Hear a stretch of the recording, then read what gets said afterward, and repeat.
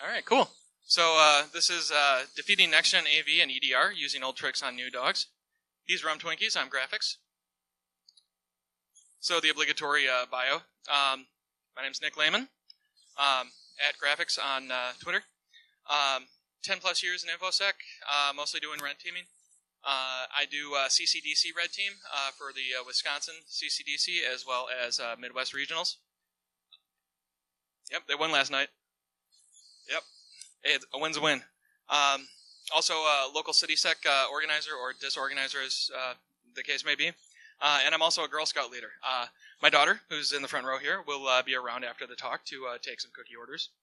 I expect cookie orders from everybody. I'm Steve Eisen. I go by the handle Rum Twinkies. Long story behind that. Ask me later. A red teamer in disguise on the blue team. All things malware, collecting, creating, and reversing. Turn-ons: fileless malware, WMI persistence, and I have 4 daughters and a shotgun. So a couple disclaimers. First off, we are not here in any official capacity of our company. Our company neither condones nor condemns the information we are about to present. The views and opinions expressed in this presentation are not necessarily the views and opinions of our company. This talk cannot be combined with any other offer or promotion. No cash value, void where prohibited by law. Offer expires 1/1/1970. TLDR, our companies wish they had our swagger. Disclaimer number 2. This talk is not focused on obtaining privilege escalation. It is assumed that there are any number of paths to elevate to the required access through gaps in security controls, unpatched OS vulnerabilities, or overly permissive user accounts. Basically, we're here to talk about killing AV and EDR. We'll just assume for this talk that everyone is rocking local admin by default, like in the real world. TLDR, we're going to focus on disabling AV and EDR, not PrivEsc. So the agenda for today. Background. Evasion is hard. The trouble with cloud-dependent AI in an EDR. Hitting the easy button. Silly things vendors do. Conclusions and questions/drinks. Well, we'll be drinking the entire time. You can get drinks later. So a little bit of background. Yeah, I'm not reading that. If you want to, I'll sit here for a minute.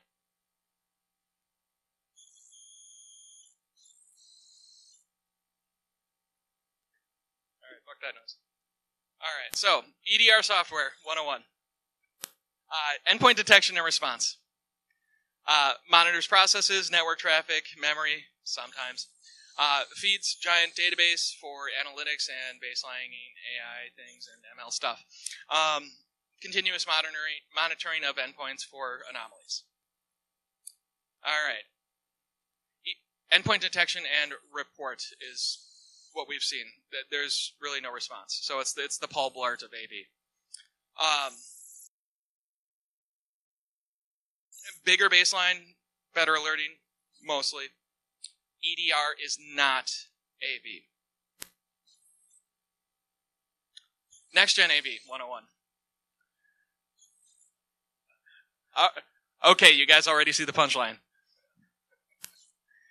Old AV makes decisions based on file signatures in a really, really big and process-intensive database. Next-gen AV looks at process behavior. Old AV, long, resource-intensive file scans. Next-gen AV, behavioral analysis, exploit detection, application whitelisting, and more. Old AV is a pain in the ass to uninstall. See John McAfee's tutorial. Next-gen AV, as it turns out, is a lot easier to kill than John McAfee.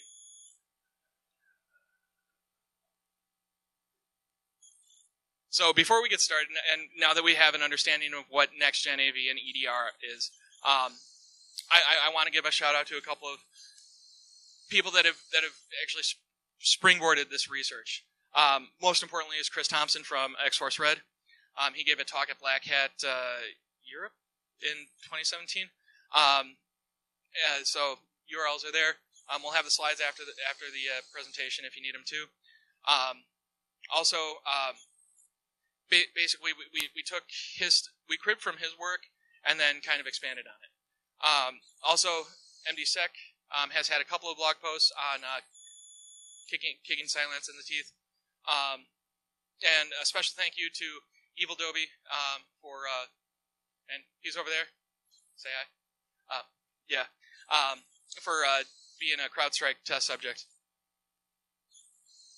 Also, shout out to Spectre Ops for the work that they've done on ACLs, DACLs, ACEs. So, throughout all the research that we were doing, when we were looking to kind of dive into this realm, we saw so many people doing evasion. But evasion is hard. Unusual behavior is flagged. Risky Windows API calls are almost always monitored. PowerShell is watched like a hawk, especially with now that it's got AMSI in it. It's becoming more and more useless, at least from an attacker standpoint.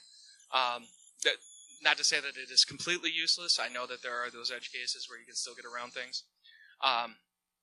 Same thing with LSASC. Memory contact, if you even try to touch it, it'll alert. Hours and hours of coding and testing can be burned in seconds, which is really frustrating. And that's basically where we started to veer off into, rather than evading, and as you'll see in a minute, we just found a better solution is to just turn it off. So here's our recipe for success. No Little John. You need a half cup of cutoff comms. So if the EDR can't see threats, and it has no way to report it, did it happen? 25 grams of mimic user land activities. If it looks like a user and smells like a user, it must be a user. 1.75 liters of kill the processes and services. 2 dashes of fight dirty. And 3.3 repeating ounces of force them to get better. We've talked to a couple of vendors on this, and really only Microsoft was good on receptive, good on fixing some of the issues that we found. We did have some push and pull, and we did have a couple of bug reports that did eventually get fixed, but it took a lot longer than we originally expected. All right, the trouble with cloud-dependent EDR. Cloud-dependent EDR requires a network.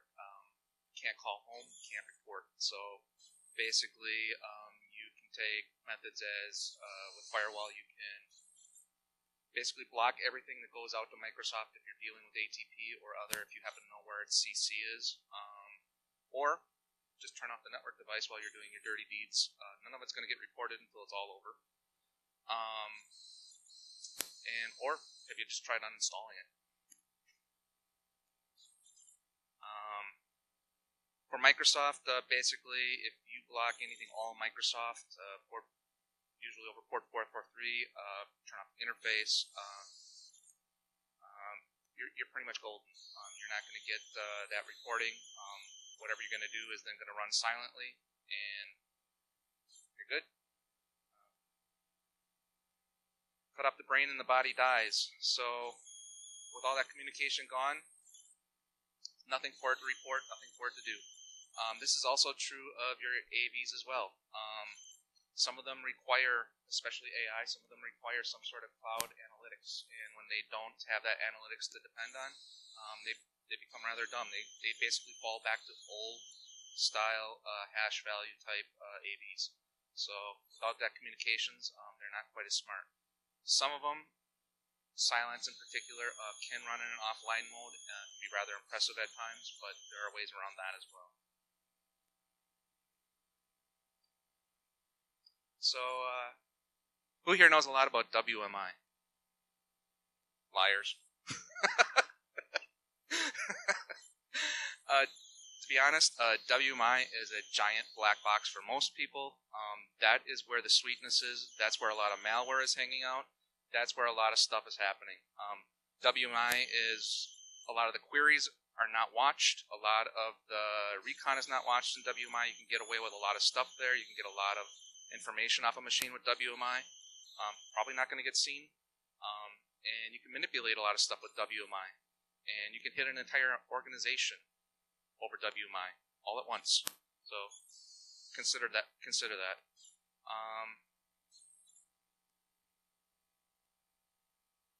Unmanaged code. So when we're dealing with AIs, we've basically come to the conclusion if you're using managed code such as .NET or C# or other interpreted languages, the AI usually has a pretty good idea of what's going to happen before it executes. However, if you're writing something in C and you don't call any libraries, you don't do any includes, and you roll it all your own, there's a pretty good chance it's not going to know what's going to happen, and it's going to run whatever you're going to run, not knowing anything. It's just going to, it really doesn't get to that depth of the code level. It's going to look at the strings, it's going to look at the APIs, it's going to look at your libraries, but if you're not doing any of that, it's going to be rather blind.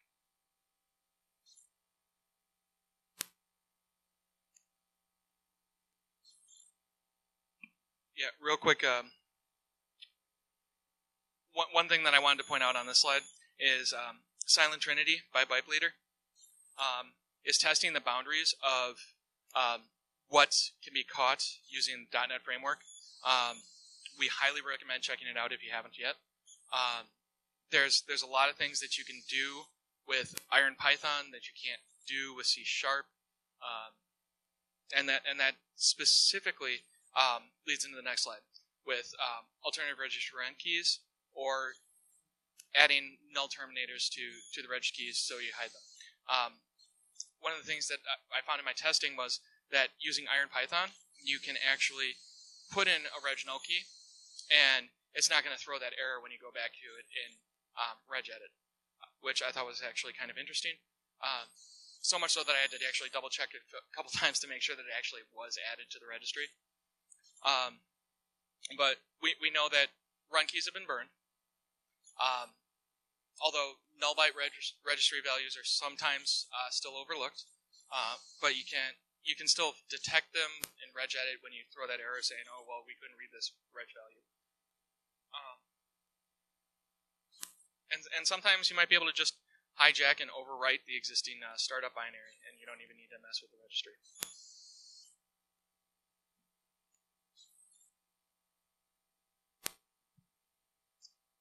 Okay, so fighting dirty. So killing the running process, stop or delete the service, overwrite the folder, binary, driver with garbage. So if you have a protected process light or you have some other stuff that are stopping from touching the folders and the files, you could just rip the headers right off the file using a low-level editor or hex editor, make the file unloadable, reboot that machine or kill the service. It's not going to start up again. Your AV is now gone. Do as you please. And then, of course, we have ACLs, DACLs, and ICACLs. Has anybody considered just take ownership of it and change the ACLs on it? You'd be surprised what you can do.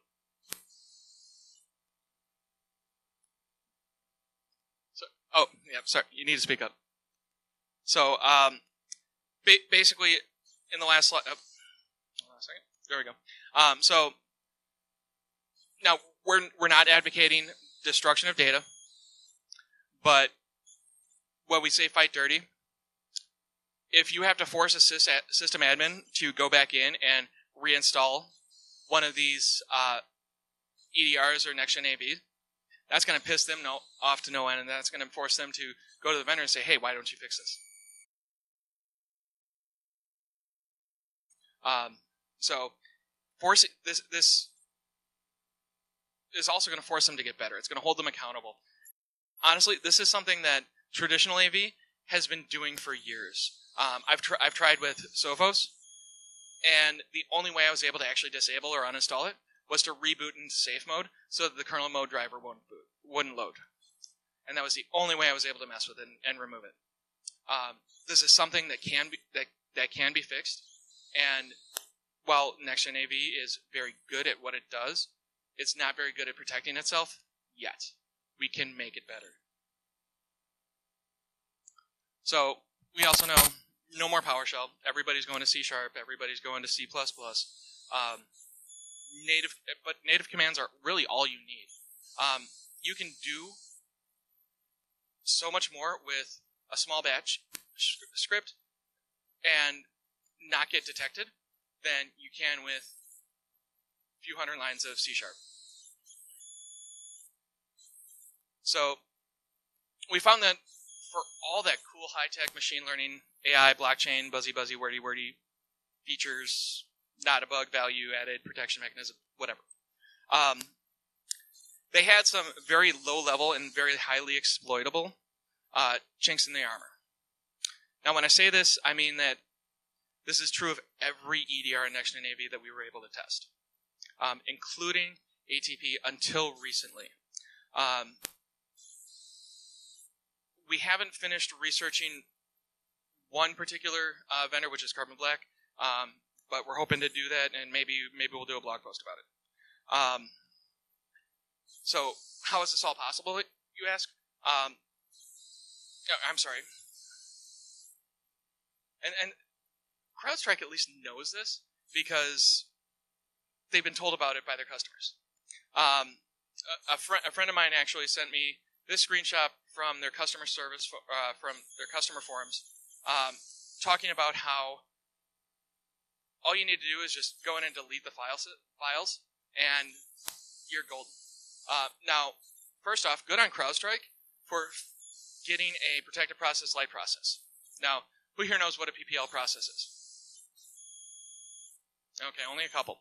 PPL is basically it's a protected process in the kernel. It loads through an early anti-malware driver and gets loaded with extra protections from the kernel. Basically, even as system, you can't stop the process, you can't turn it off, you can't delete the service.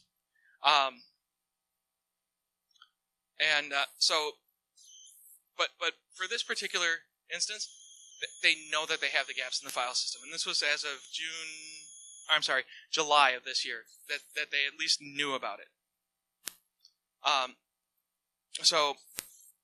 But however, in some instances, even local admin or system isn't allowed to mess with the file system, or even the registry in this case. So what are we to do? Luckily, Microsoft was nice enough to include a special privilege to help us out with that. And this privilege is enabled by default for all local administrators. It's the take ownership privilege. So, take ownership of files or other objects. This security setting determines which users can take ownership of any securable object in the system, including Active Directory objects, files and folders, printers, registry keys, processes, and threads. What they leave out here is service objects. Caution. Assigning this user right can be a security risk, since owners of objects have full control of them. Only assign this user right to trusted users. Default is admins. So think about that for a second. Any securable object, you can take ownership of if you're a local admin, including Active Directory, including registry, including service, including processes. And once you have ownership of it, you have full control over it. Whoa, that was loud. So, and anything with an ACL has an owner. All right, let's look and see what that looks like. So this is what we call so easy even HR can do it. When we were doing this, we were talking about the evasion part earlier. We found that basically there's a much easier way to do this. Instead of trying to evade, let's just go after the AV. Let's make it go away. And here's what we did. So we took this take-own process and we looked at iCackle's one-liners and putting them into some bat files, and we just played around to see what we could do. So right here we have some commands right here. So in this case, this is Windows Defender Advanced Threat Protection. That first line up there is to take ownership of the directory. Prior to this, recently, you could take ownership of that entire directory, and then of course set the iCackle to grant everyone. And then of course you could rename it and delete it and do whatever you want with it. However, that was kind of a long process. You'd have to reboot first before you could rename it because it was a protected process light, so you still can't shut it down. But you have control of the XEs now. You can rename them so they're not going to start back up, or you could just delete them. There's all kinds of things that you could do. But what if this other line down here, what if we just set system deny? Now we don't have to rename it. Now we don't have to do anything with it. Now just when it comes back up after the first reboot, nothing's going to happen. It can't touch it. System can't touch it. So, or use the iCackle against it. So most recently, Microsoft apparently has heard this discussion or has heard us because we've spoken to them and let them know about this. They did, in fact, harden these directories, so you can no longer take ownership, not even as system. So if you're looking here at the screen, you see the who am I? I'm NT authority system. When I try and do the take ownership, it just says access denied. So even as local admin, even as system, nothing. Cool, right? They're learning. And then of course, silly things vendors do. So Windows Defender has hardened their directories, but all you need to do is flip a bit on a registry key. As local admin, it is protected up to local admin, and Windows Defender is disabled. All you need is that registry file, and you're done. Got your pictures? Alright, so in addition to the vulnerable areas that we've just discussed, there are also some silly things that vendors do which also helped us accomplish the goal of just turning off the protection mechanisms. Silence did a couple of these. Now, Rum Twinkies and I, we wrote a blog on this on this fail in particular, complete with a POC script. Yes, it's PowerShell, and we said not to use PowerShell, but we're confident in your ability to mimic these actions in other automated ways. Specifically, we were taking a look at the Silence SVC executable service or service binary, and I was trying to figure out how does it work? I mean, what can we do? Is there a help menu or something? So I was just throwing some, Silence SVC.exe stop. It didn't like it, but it helped me out with a nice little help message. And I'm not sure if you guys can actually read the screen, but it gave me a couple of flags that I could use. One of them was -I. The other one was a little bit more interesting. That was -U. And it says, removes the Windows service if installed. Now, my version of Silence had an uninstall token, which, of course, the desktop team wouldn't give me the uninstall token for. So I was like, well, maybe it's going to ask me for the uninstall token, or maybe it's going to require it as a command line option. Nope. Uninstallation succeeded.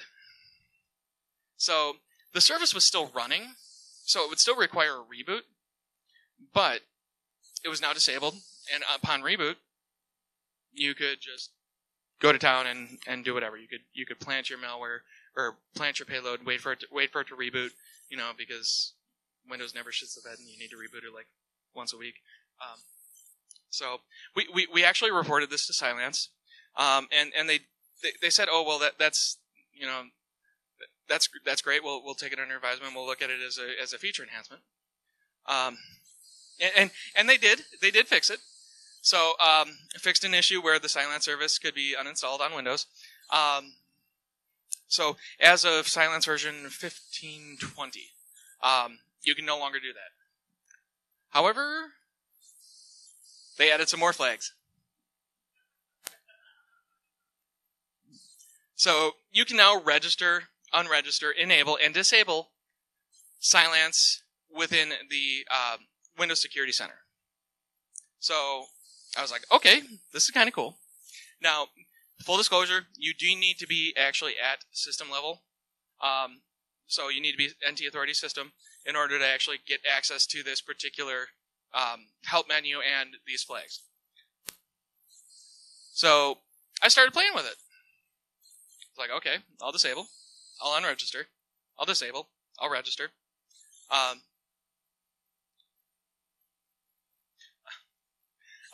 And lo and behold,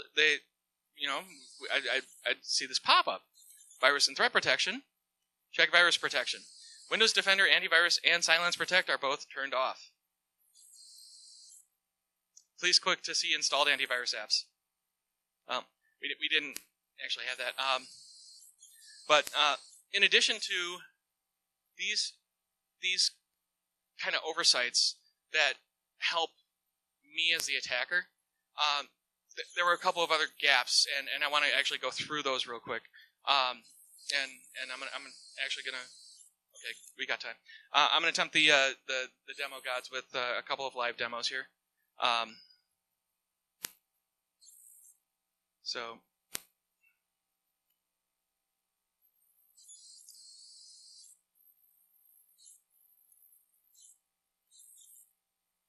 Bear with me for just a moment. Just a moment.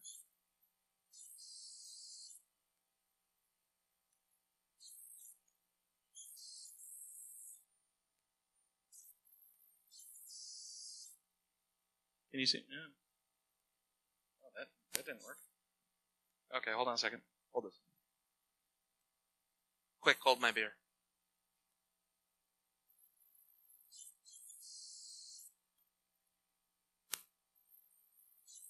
Can we duplicate the screen?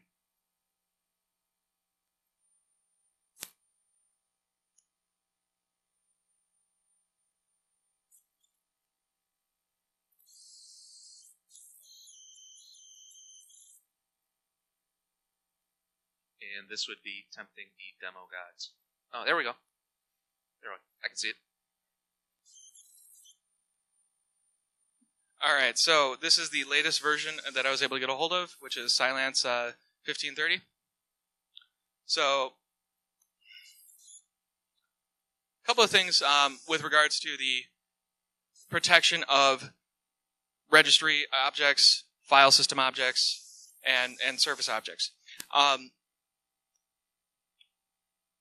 One of the things that we have here is so this is the service. So HKLM, System Current Control Set, Services, Silence SVC. This is the registry key that tells Windows that this is a service, this is what you run, this is how you run it, this is, everything that you put into the services UI gets populated in here.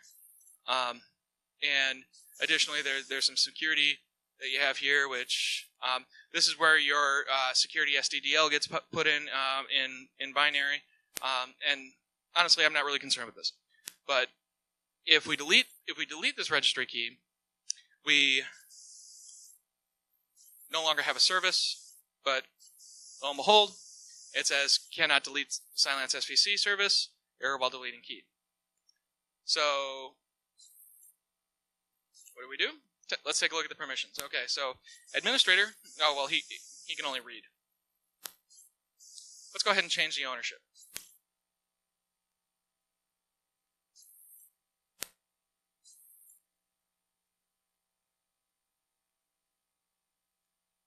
And we'll do that. And well, that took.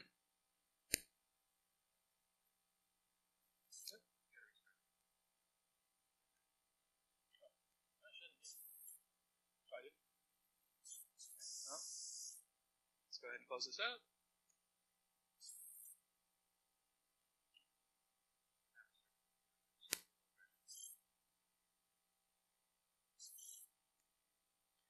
And this is why I hate doing live demos.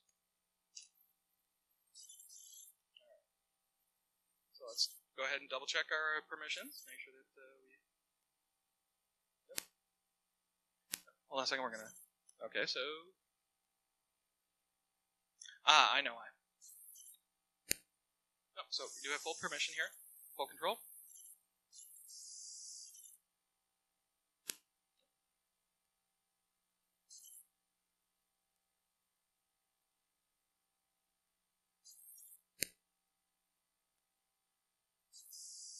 All right, so there we go. That took out the registry key, and when we reboot.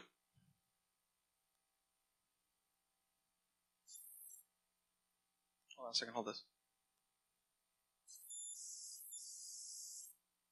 So as you're looking at all this and what we're doing, imagine being able to do this by a WMI to an entire network all at once.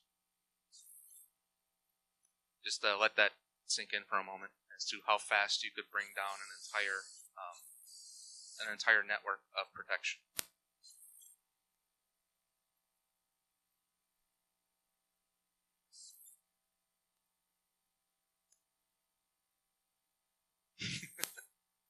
Microsoft is updating. Don't close it.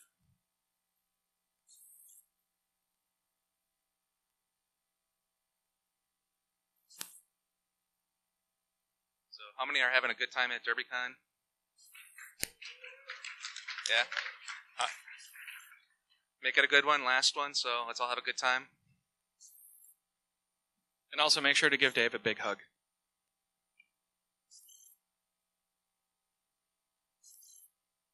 Just from my perspective, this has been a tremendous privilege to being able to attend Derbycons. I've learned a lot from other people speaking.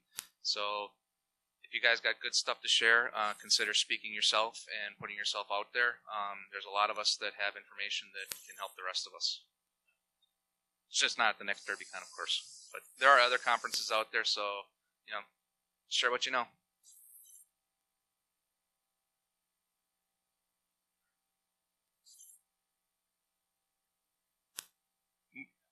Spotted cow nuglaris. Warm. Yeah, but we're from Wisconsin, so it's like water. Yeah, we'll drink anything in a can. Alright, so we rebooted. And we're still loading up here. We need some theme music or something, man. Alright, so it says connecting to service. So the Cylance Protect tray still opens, and it's still there, but the service is now gone. It's been deleted. So it'll look like it's still there, and it'll show up that little icon. But you try to run something, it'll let it through. The service is gone. That's the brains and the action behind Cylance. So I'm gonna do one more Cylance demo. So, revert to snapshot 3. Where the hell are you, man?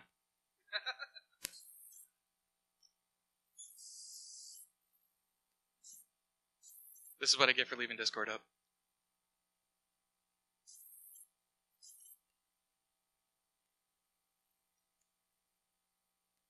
Alright, so.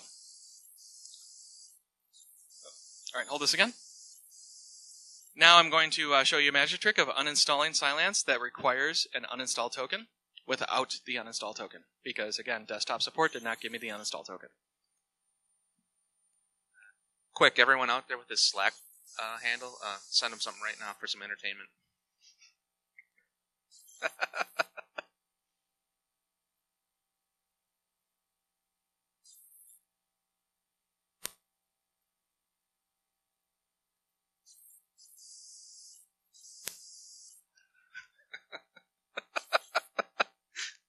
Thank you. That made my day.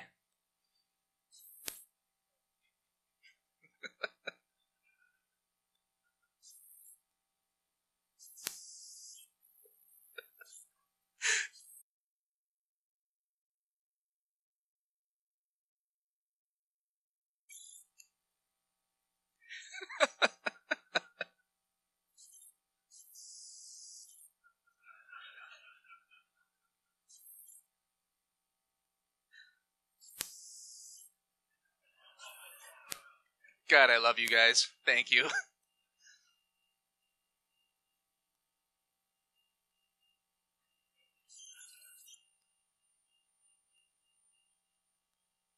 Wait, how do we kill Slack?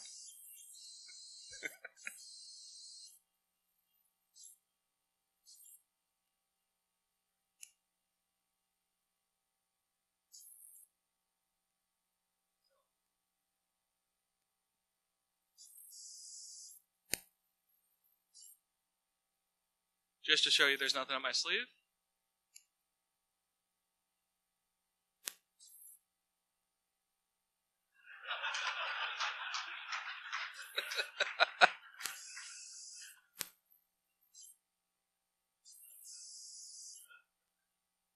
I love you, Matt.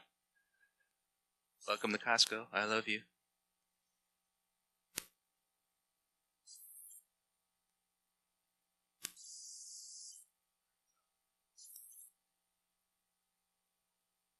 Alright, so we have the uninstall token. It's not letting me uninstall it.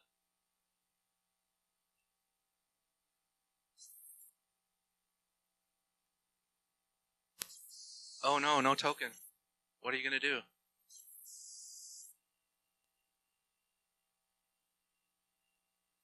Alright, so you see all this gibberish here? Silence 0, silence 1, silence 2. This is actually your uninstall token.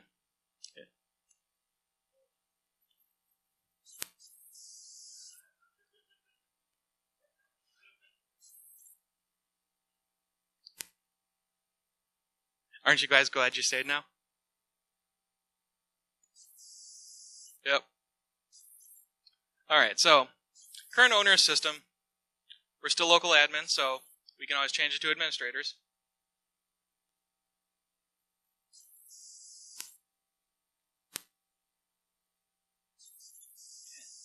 If I can type.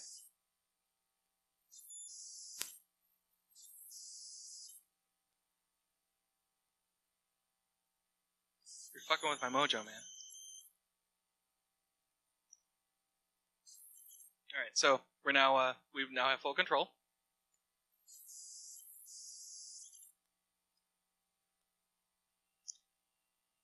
All we need to do is null out these particular... Oh, what the? Oh, I didn't recurse it, sorry.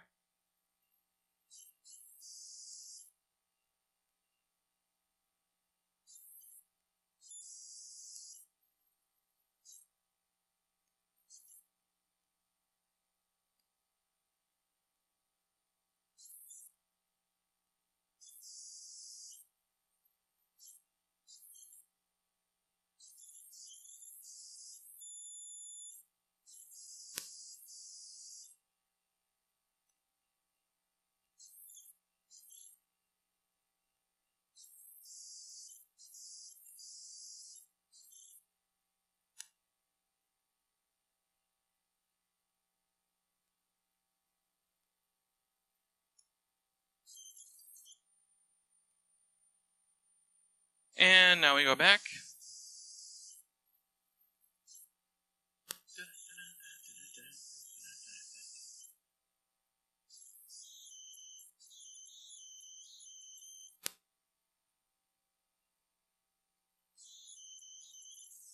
Oh.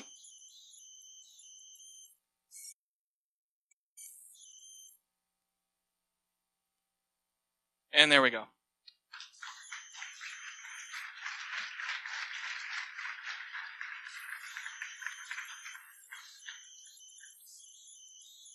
That's 2 Ds. So, now, you may think that I'm picking on Silence, but Silence isn't the only vendor that has these gaps. CrowdStrike as well. Alright, Upgrade. Let me see your laptop. Alright, so we're going to do another live demo with CrowdStrike. And in this one, now keep in mind CrowdStrike does have a PPL process, so you need to reboot in order to actually clear it out, because even as system, you're not able to stop the process. Thanks, honey.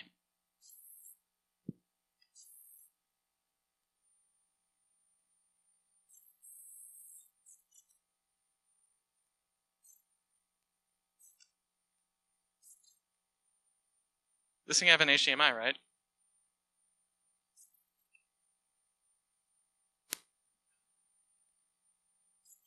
Giggity.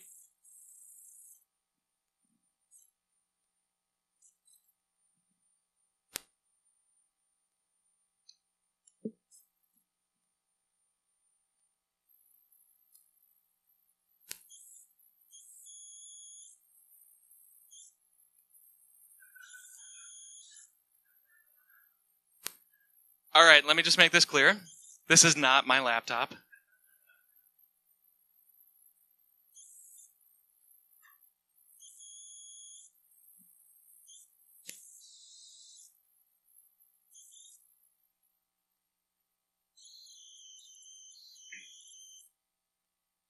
So hopefully by giving some of these discussions and raising these awarenesses, we're hoping that these vendors are going to start doing a little more protection of their file systems and not just protecting their processes.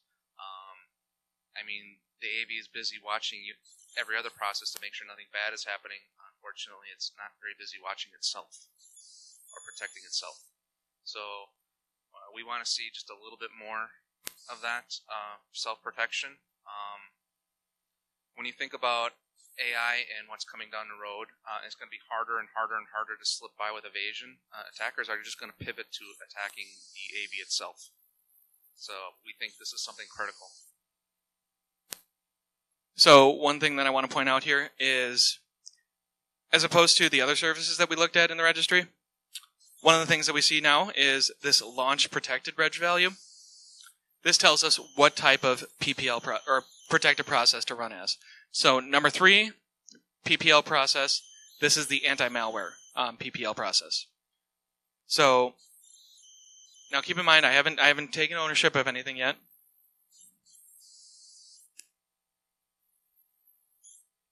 What? So they don't even protect the registry key from admin. And I know this is probably an oversight, and something that I'm sure that is easy to fix within the kernel mode drivers, and that's where this needs to be built into, because then even as system you can't change it, you can't mess with it, and again, traditional AV, I have an issue doing this same stuff to them, so I know that it's possible, I know that they can get better, and I want them to get better because honestly I think the product as itself is awesome. It really stops a lot of stuff that traditional AV, the signature-based AV, doesn't. But we want them to get better. We need them to get better because, I don't know about you guys, I am in the process of working myself out of a job. I want them to be so good that I don't have a job anymore. I can go and do construction. Flip burgers, whatever. But, that should be the eventual goal of this. To have everything so good that we no longer have jobs. We don't need to be InfoSec anymore. So, again, currently running Protected Process Lite. Sorry, I'm cutting in and out.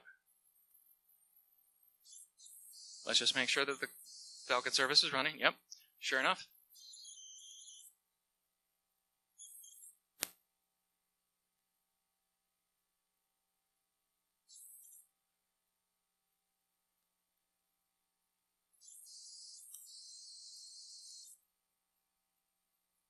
Hey, homie, what's your password? Is that with 1 or 2 L's?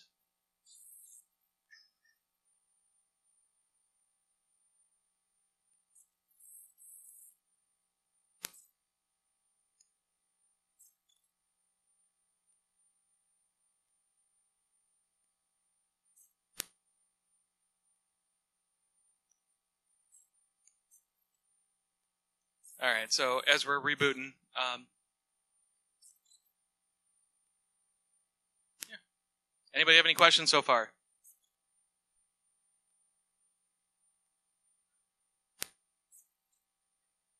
No. Please don't call me. Yes.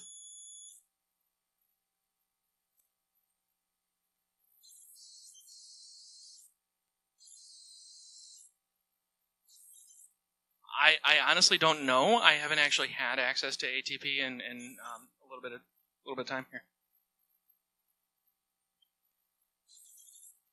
Everybody knows your name. You've been doxxed.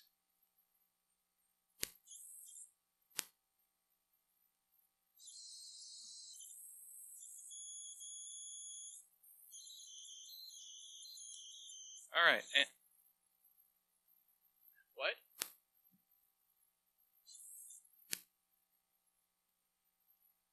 All right, so let's take a look.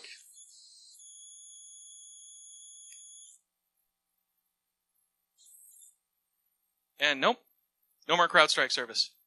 No Falcon service.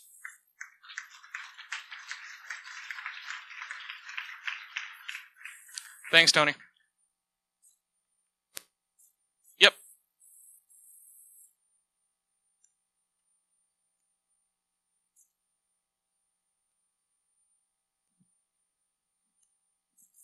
All right. So the question is, what if you are on a production server and you can't reboot? Do you think the real bad guys are going to care if you can't reboot a production server? Oh, I understand, but I mean, the whole idea here is to act like the real bad guys. That's the only way they're going to get better. If you put constraints on what you what can and cannot do, and I'm not saying to go and destroy data. I'm not saying cost a company millions of dollars a minute for downtime, but hold the vendors accountable. I mean, yes, I'm sure if you're on a test and you try this and you take down a server, you're gonna have some talking to, but in a controlled environment, proving that this can be done, and not only proving that it can be done, but proving that it can be prevented, I think is a more valuable takeaway here. Yes.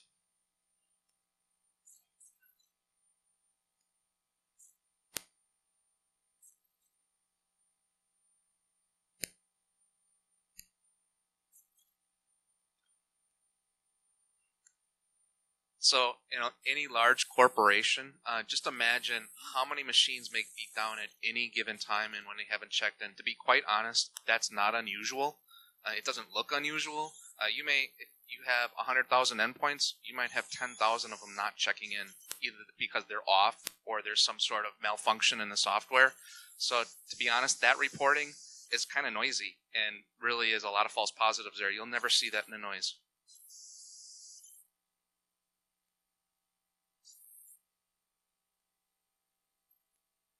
Any more questions?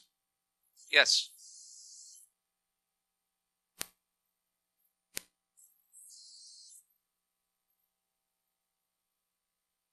Well, you may want to track 4670 events. That's going to tell you when any object is taken control of or any ACLs are changed. That's a good start. Of course, if somebody kills the network as they're doing it, you may not see it before it's all over. But definitely that's a good start. Sysmon is also pretty good at seeing some of this stuff. It's tracking it. Hopefully it gets out to your SIM, and you might see some of that as it's happening. Yes?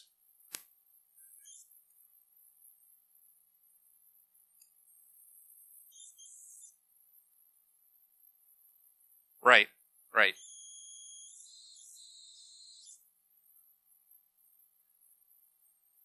Well, there's also many escalations and ways to get admin even when you're not local admin available. There's 0 days and all kinds of stuff. They're out there all the time.